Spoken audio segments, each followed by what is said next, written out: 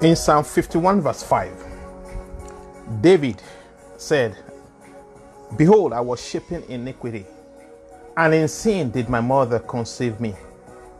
You see, everyone that is born into this world is born into a world of sin. You are automatically a sinner. The problem here is that with sin, you cannot come near to God. With sin, you cannot approach God. And that's why Jesus came. Everyone born into this world automatically are sinners. Being a sinner, you have the nature of the devil. Until you get saved, the Bible way, until you get saved, you free. We just have a network issue here. Ephesians chapter 2, verse 2 to 3 says, "Wherein in time past ye walked according to the course of this world, according to the prince of the power of the air, the spirit that now worketh in the children of disobedience, among whom also we all had our conversation in time past in the lust of our flesh, fulfilling the desires of the flesh and of the mind, and were by nature the children of wrath." Once you are born into this world by your parents or however you came in, automatically the Bible calls you a children of wrath, children of disobedience. It says you have the nature of the devil. So no matter how nice you are, no matter your sacrificial giving, no matter your sacrificial service in a church, if you are not saved, you carry the nature of the devil in you. Once you are saved, the next thing is for you to renew your mind. And that's why we're talking about reprogramming your mind by the word. Good evening, my name is Ambrose, and welcome to Ambrose King Online Ministries, where we give your life a lifting by the word of God. You see, it says here, "In the time past you walked according to the course of this world, according to the prince of the power of the air, the spirit that now worketh in the children of disobedience." When you are not saved, it is the power of the air, the power of the devil that works in you. And that's why we tell everybody to get saved the Bible way, to come to God the right way. You see, no matter how nice you are, no matter your giving, your sacrificial giving, or your membership in any denomination, if you are not saved, if you don't have the nature of God in you, the Bible says that you are the children of wrath, and that the prince of the power of the air is operating in your life, the spirit that worketh in the children of disobedience. So once you get saved, the next thing for you to do is to renew your mind. And unfortunately, a lot of people miss out in renewing mind. They don't even know what it means to renew their mind. Once you get saved, you become a new creation. That's why in 2 Corinthians chapter 5 verse 17, 2 Corinthians chapter 5 verse 17, it says, "If any man is in Christ, if any man be in Christ, he is a new creature. All things are passed away. Behold, all things have become new." Once you are saved, all things, all your old nature, all the bad things inside of you, the real you is a spirit. Your new nature comes alive. And your new nature is not sin, because it carries the nature of God. It carries it's called the recreated spirit. And that spirit is according to Christ. So your born again spirit is perfect. Your born again spirit is whole, because God did a perfect work in you when you got saved. But the spirit that you have is a brand new spirit. Your spirit totally new. There is not any sin nature left in it, because it says, "If any man be in Christ, he is a new creature." So you have to look at that word, new creature. It says all things are passed away. So what are those old things that are passed away? Your old self that is ruled by Satan, dominated by Satan, is passed away. That's what the Bible says. So until we take the word of God literally for what it says and accept it and act on it, you will not get the full benefit of what Jesus came to do for you on the cross.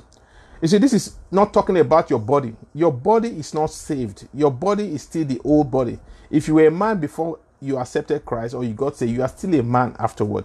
If you are a woman, you are still a woman. Your body didn't change. And your soul, which is what the Bible calls the mental emotion part of you, which is your emotion, your soul did not get saved. Your soul did not automatically change, but it is subject to change. You have to renew your mind to experience change in your mind and emotion. This is where your works is needed, not salvation. Salvation is free, but once you get saved, you need to work on your mind. So no matter how beautiful you look, no matter how handsome you look, if your mind is not renewed, if your spirit is not saved, you are not beautiful on the inside, because God looks the inside. So that's why you have to allow the word of God. Once you come to Christ, that is the first step. The next thing is for you to Make sure your mind is reprogrammed, because before you came to God, you were thinking the way the world thinks, world philosophy, and all those wicked nature, anger, malice, greed, and so many other things, unforgiveness. But when you come to God, you have to allow the Holy Spirit through the Word of God to renew your mind.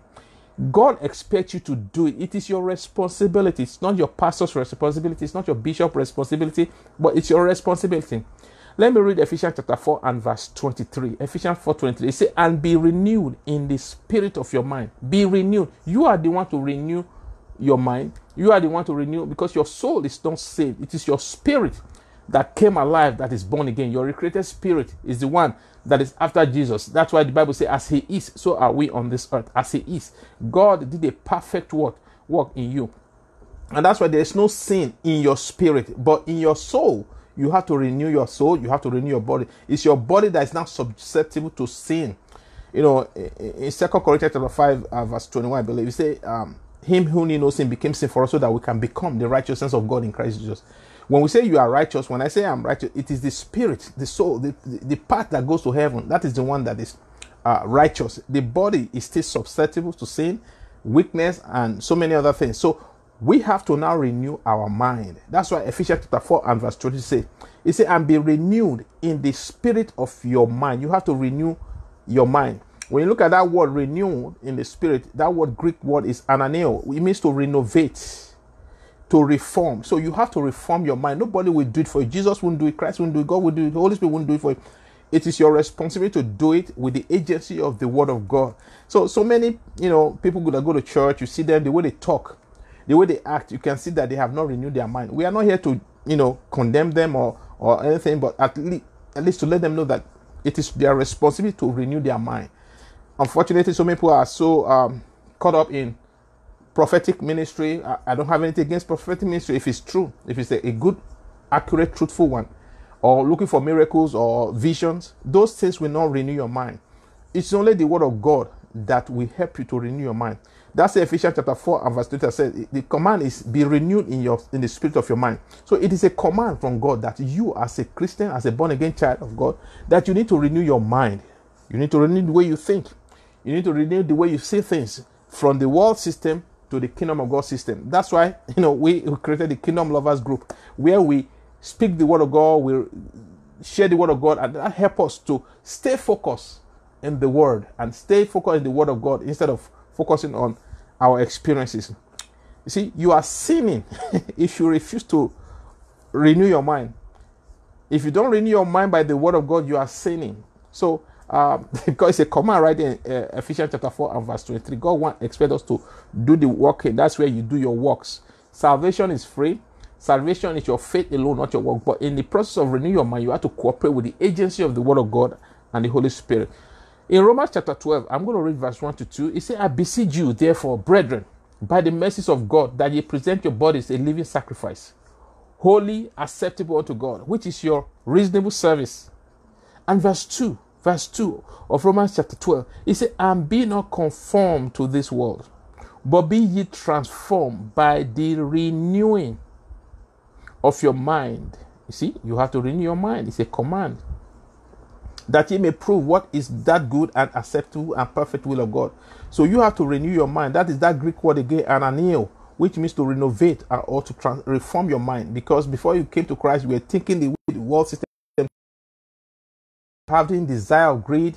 So many things were coming to your mind, the way you speak, the way you conduct yourself. But God doesn't want us to remain the way we are. Jesus said, come the way you are, but don't remain the way you are. And the number one responsibility is to renew your mind by the Word. It's a command. Watching TV, watching news, and watching programs on TV will not help you to renew your mind. Watching African movies, no matter how spiritual it looks, will not help you to the African movie will not help you to renew your mind. Your experiences will not help you to renew your mind. Dreams and visions, prophecies, those things will not help you to renew your mind, because the devil also operates in dreams. He also operates in vision and prophecies. You are still operating in the world system when you're watching all those movies, all those TV. I'm not against them, but you have to know what you are getting yourself into if you are to please God, if you're a child of God. So many people don't know, and so many people are not taught. And that's why Ambrose King Online Ministries will give you the word of God the way it is, so that your life will be improved. Only time and meditate or renew your mind, because you have to do it. The word of God is given to us. Our Bible is not given to us to just to be carrying around or putting under our pillow. It was given to us so that through the agency of the Holy Spirit and the word of God, we can fulfill this mandate and command that we need to renew our mind. Let me read Philippians chapter 4 verse 8. It says, finally, brethren, whatsoever things are true, whatsoever things are honest, whatsoever things are just, whatsoever things are lovely, whatever things are of good report, if there be any virtue, if there be any praise, think on these things. He has already given us what to think on, what to feed our spirit with, because your spirit responds to what you hear, what you see, what you touch. So you have to make sure that you meditate, you ponder, you think on good report, honest report, and things that are of praiseworthy. False doctrine, that's where the problem with false doctrine. When you keep listening to false doctrine, lies, non-truth, or almost truth, they will mess up your mind. They will mess up your spirit, because you need the full truth of the word of God. This might be, very difficult to understand at first. Initially, when you hear this non-truth and false doctrine, they are what is called sensational messages to lure you. But until you understand that you have to go for the full truth and meditate on the full truth, if you keep following non-truth, false doctrine, almost truth, or lies, they will mess up your spirit. It's a fact, because God has already told us in Philippians chapter 4 verse 8 what to do. If you do otherwise, just to please yourself or to please anybody, you'll be messing up your mind. And to unlearn non-truth is very difficult. To unlearn false doctrines is very difficult. That's why it's good to get it right the first time. In 1 Corinthians chapter 2 verse 16, let's take this one step further. It says, for who hath known the mind of the Lord, that he may instruct him? But we have the mind of Christ. Glory to God. Every born again believer has the mind of Christ. In your recreated spirit, you have the mind of Christ. You have the ability to think godly thoughts. You have the ability to think Christ thoughts. You have the ability to function in the realm of Christ. It says right here, we have the mind of Christ, but until you develop it, until you renew your mind, it will not conform to the mind of Christ. You see, that's why God told us, don't chase after miracles. Don't chase after prophets. Don't chase after prophecies. Unfortunately, these days, that's what people are chasing after, miracles, prophets. I don't have anything against them, but God has already told us, to renew our mind through the word. Now, how can you renew your mind? What do you have to do? Again, as I said, don't be chasing after miracles or false prophecy, because those are sensational messages that, although they are genuine prophecies and they are genuine miracles, but don't build your life around those things. It's a mistake that everybody make. I made those mistakes several times many years ago when I was still growing up in the Lord.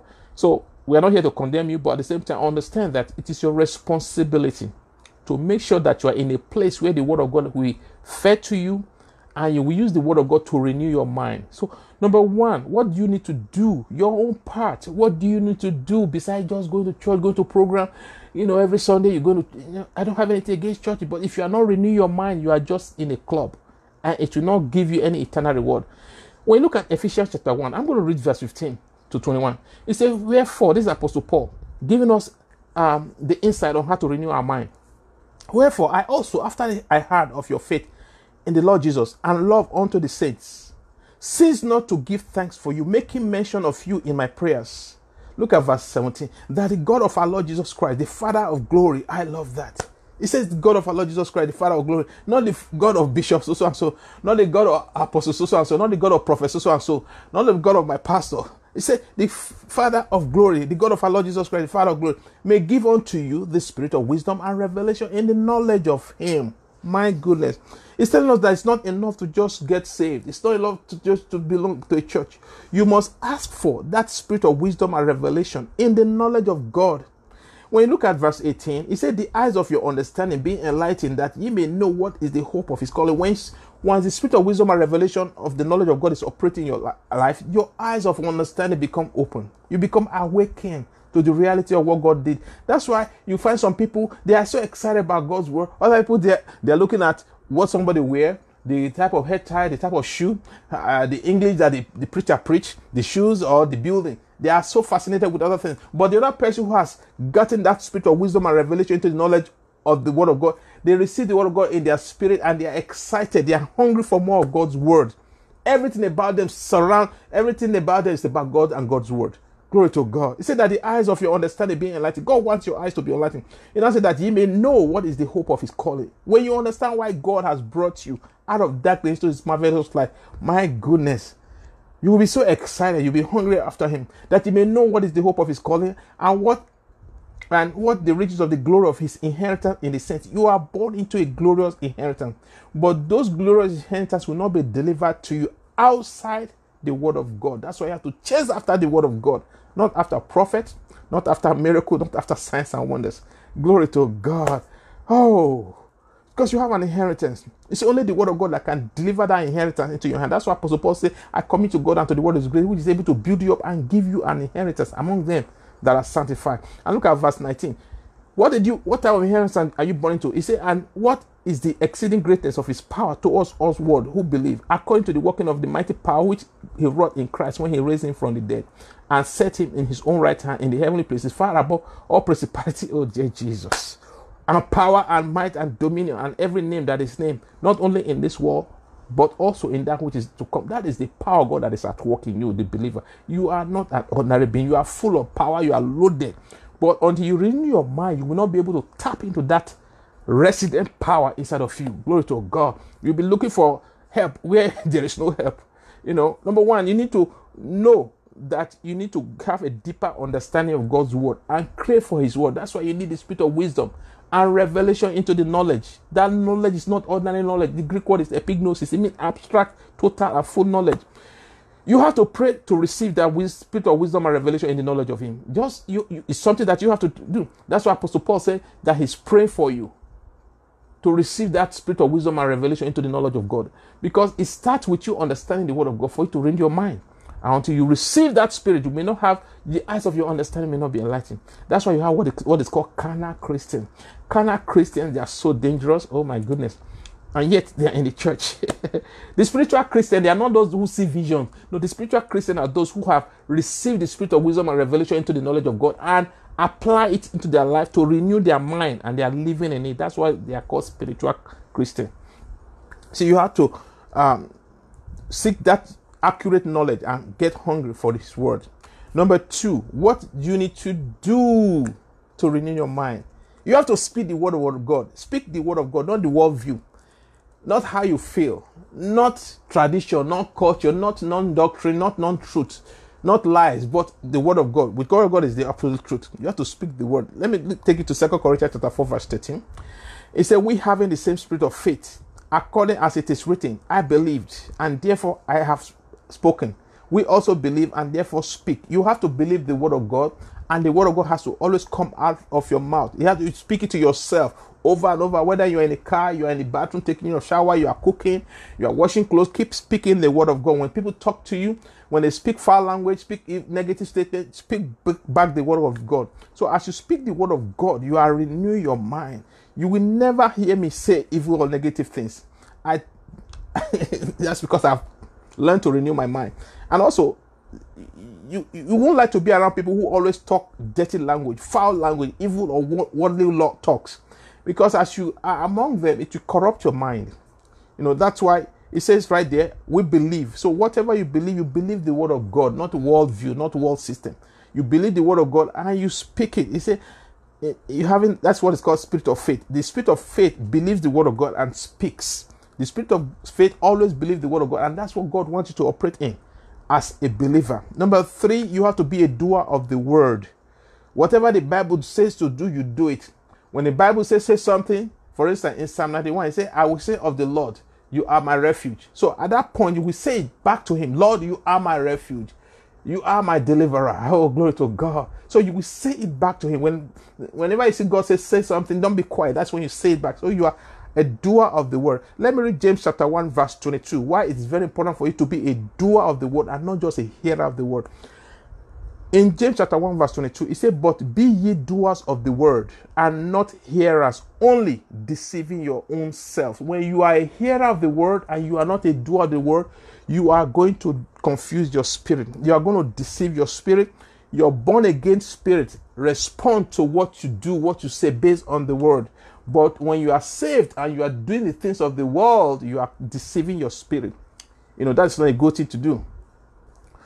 You see, many people have deceived their spirit because they take the word of God they heard with no value by not acting on the word. So the word of God is of no value to them. You might be looking at me now and say, Brother Ambrose, how can I apply this to my life? Because you have been saved, you have been in a church for 2, 20, 30, 40 years, and you are still speaking foul language, doing things as the world. You want to change. There are some behaviors you want to change, but you are unable to do it. How can you? How can you change?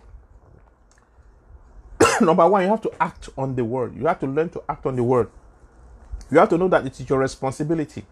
In Colossians chapter 3 verse 16, it said, let the word of Christ dwell in you richly, in all wisdom, teaching and admonishing one another in psalms and hymns and spiritual songs, singing with grace in your hearts to the Lord. It tells you what to do. Number one, let the word of Christ dwell in you richly, not scarcely. Let the word of God dwell inside of you. And not just the word of God, but the word of Christ dwell in you. Not in your mind, dwell inside of your spirit. That means you have to take your Bible. You have to learn to sit and read it and talk to yourself. Let the word jump from the pages into your spirit. How? By having constant fellowship with the word of God. By singing spiritual song, singing with grace in your heart unto the Lord. Glory to God. So don't expect people to, number one, when you start doing this, when your mind starts being renewed, don't expect people to like you when you start renewing your mind, because you start thinking differently. The words that come out of your mouth will be different from the world view. When people are saying they are sick, they have flu, they have this, they have disease, they have this, they are broke, you'll be saying different things. You'll be declaring the word of God that, oh, you are healed. Not that you are trying to make fun, because now you are renewing your mind to know that by the stripes of Jesus, you are already healed. You won't be saying that you are broke, because the Bible says that the Lord is my shepherd, I shall not want. You see, you are renewing your mind. Say, my God shall supply all of my needs according to riches and glory by Christ. You see, you are renewing your mind, and it's coming out of your mouth. As you renew your mind, it has to come out of your mouth. And of course, when you start talking like that, even your best friend, your family members will hate you, because they will think you are arrogant, you are bragging. When you start renewing your mind on the word of God, the word of God must always come out of your mouth. What is the word of God that comes out of your mouth? Words that is consistent with what God has said concerning you. You'll be rejected by your closest friends, your associates, your colleagues. They will hate you. They will think you are from a different world. The thing is, it is what God wants for you.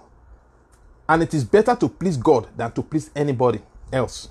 It's better to please God than to please people. And as you renew your mind, as you act on the word, as you reflect the word of God in your environment, you will be rewarded in heaven. It's part of the crowns that await you in heaven. So you need to immediately cut off from negative and foul-mouthed people to begin your journey of renewing your mind in the world. You see, where I live, oh my goodness, there are a class of people here. The way they speak, oh, I'm gonna F you, I'm gonna I can't say those words. And that's how SHIT, they speak negative foul language constantly. When you are around those people, you will pick up from them. And that's why you need to cut away from people who speak foul language, dirty language, curse words. Stay away from them as much as possible. I know in your job it might be difficult, because your colleagues, that's what they talk about in their lunchroom, in their break. That's how they talk when you go out, But the Bible tells us you are not of this world. So it is your responsibility to begin your journey of renew your mind and stay in it through the word.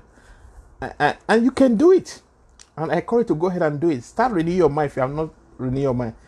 A lot of people that post comments on my pages, on other pages that I read, the way they talk about their doctrine, and the way you can tell that they have not renewed their mind. And God expects you to renew your mind. It's better for you to renew your mind than to do any other thing. As I said before, your giving is okay, but none of your sacrificial giving, none of your sacrificial service will substitute for you renewing your mind. So you cannot bribe God. God wants you to renew your mind. It is your responsibility. How? By sitting down with the word of God and reading the word of God and meditating on the word of God and saying to yourself over and over until the word of God, the word lifts from the pages, which is the logos, and become rhema to you, begin to speak it. Because it said, according to what we just read, David said, he said, what we believe, we speak. So you have to always speak. You have to have that spirit of faith. And with that spirit of faith, you can renew your mind. And God expects you to do that. And when you do that, the way you think, the way you talk, the way you see the world view, the way you go after God's word instead of miracles or signs and wonders will be so different. And people may not understand it, but it's okay. It's better for you to please God than to please people, because you will stand before God. So go ahead, get into your Bible, get hold of your Bible, and let the word of God be your best friend. Let it be your lover, your best lover, the word of God. And let that word of God settle in your spirit.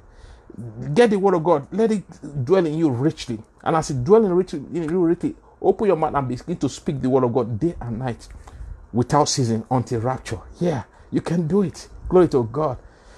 You might be watching today and say, Brother Ambrose, I need to get saved. You don't know where you will end. If the world was to end today, are you going to be in heaven or are you going to be in hell? With all those things that are coming in the world, even nowadays, you don't even know who are the right preachers. There are so many falsehood going on, so many false doctrine going on. A lot of people even call me, they say they are not even sure if they are saved. Well, the thing is, you have to make sure that you are saved now. Don't wait to the last minute, and don't be caught off guard by surprise, because Jesus will come like a thief in the night.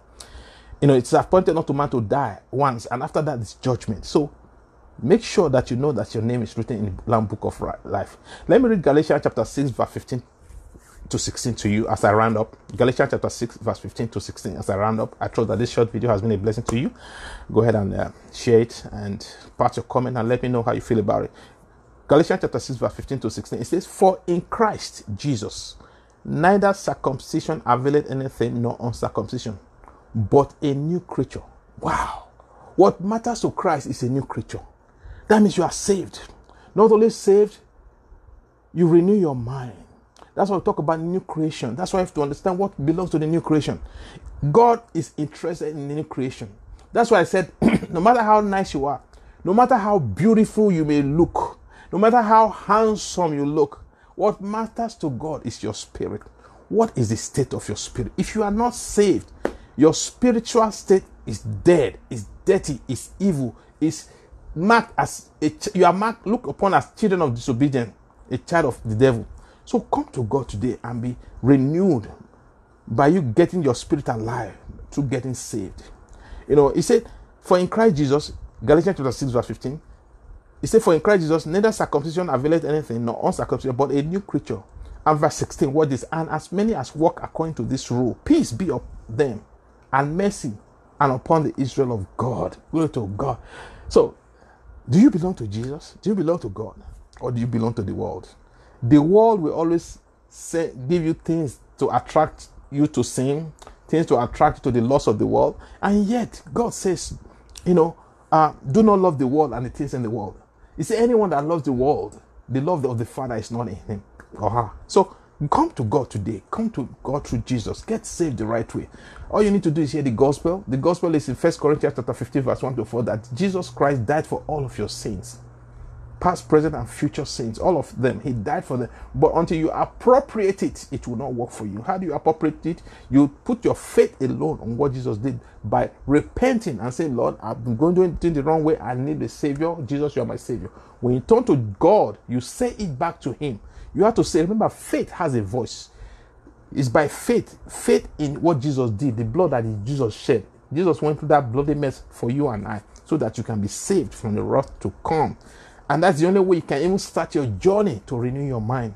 Glory to God. So in Romans chapter 10 verse 9, it says, if you confess with your mouth the Lord Jesus and believe in your heart that God raised him from the dead, you shall be saved. So once you believe that Jesus died on that cross for you, he shed that blood, and you believe, the next thing is to say it to God privately or publicly, and you are done.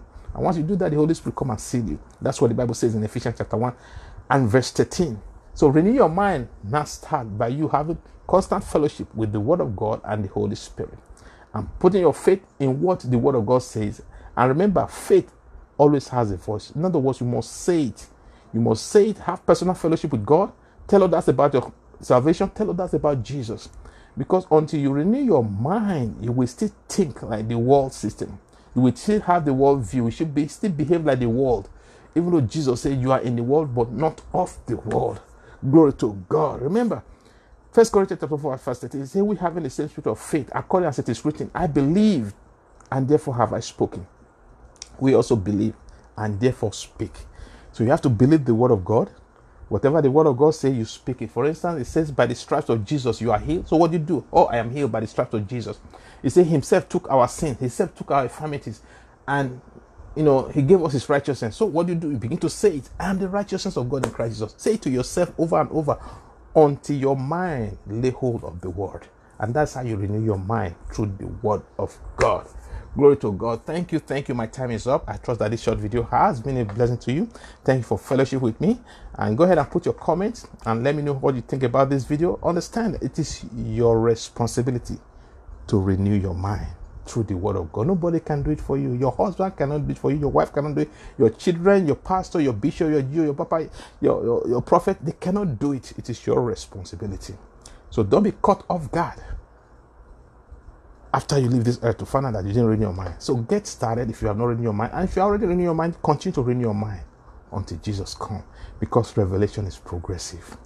Once again, thank you for fellowshipping with me. I love you with the love of Christ, but Jesus made it possible for you to have his mind. The Bible says we have the mind of Christ. So, but you have to renew your mind through the word of God for the mind of Christ to manifest in and through you. God is counting on you. So go ahead. You can do it. Renew your mind through the word of God and let it reflect through what you say and your action. God bless you, and I see you again in my next video. Bye-bye.